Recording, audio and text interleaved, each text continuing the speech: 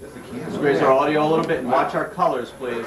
200 miles above the Earth's surface, it was lights, camera, action as Pepsi-Cola, in conjunction with the Russian Mir space station, began production on the first ever television commercial shot in space. Mission control in Moscow. As you know, there are not many territories left where the Cola Wars is not being fought. And you should really look at space as our latest battleground. 3, 2, 1. Ignition and liftoff. We have liftoff. Pepsi launched the first strike in the battle for Space Cola's supremacy in 1985, sending a Pepsi can into space aboard the Challenger, testing astronauts' ability to consume soft drinks in zero gravity. Pepsi's history with space-related projects also includes 3 space-themed commercials, one which was produced in English and Russian, featuring 2 astronauts in pursuit of the last bottle of Pepsi. Pepsi, the choice of a new generation. Pepsi's partnership with Mir is the cornerstone of the company's new global marketing assault called Project Blue, transforming Pepsi's marketplace presence through futuristic blue graphics, breakthrough advertising, and blockbuster marketing initiatives. We want for our brand to be global and to be projected in the future. And therefore, producing the first ever commercial in space allows us to reinforce the image we want to communicate.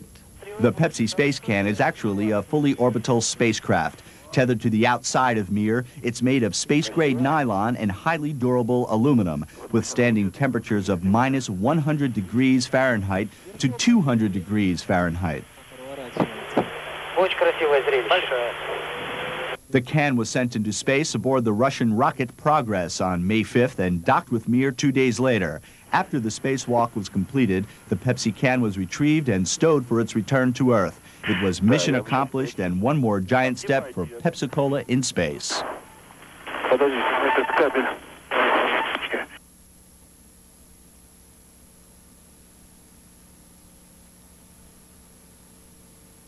Right here, Frank. Theo. Let's raise our audio a little bit and watch our colors, please. Yes.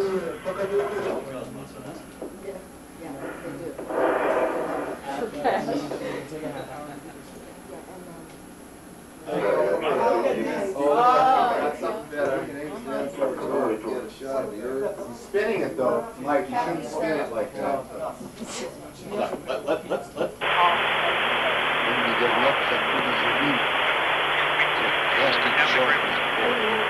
Okay, well, one thing that we'll look at is whether or not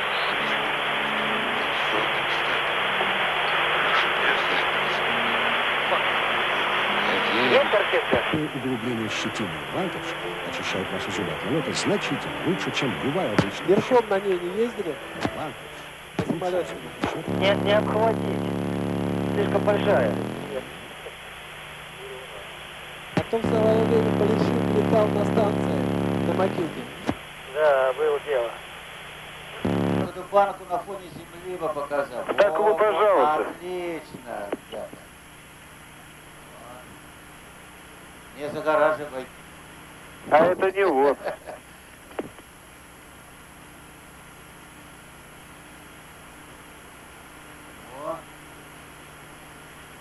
Спасибо. Куда? Еще толкнуть ее в сторону земли? Сейчас немножко панорама. Сами осторожно, фиксируйте хорошо. Вот. Да, Виктор Ильич, все нормально. Тяните, Шура, тяните.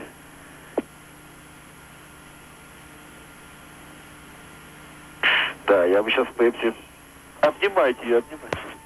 Банку, ну выпил. Может быть, ребят, давайте немножко панораму дадим, если можно, это, станции.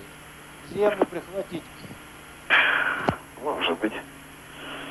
Сейчас, насколько это возможно будет. Я располагаюсь в горизонт. Вот такие рамки. Да?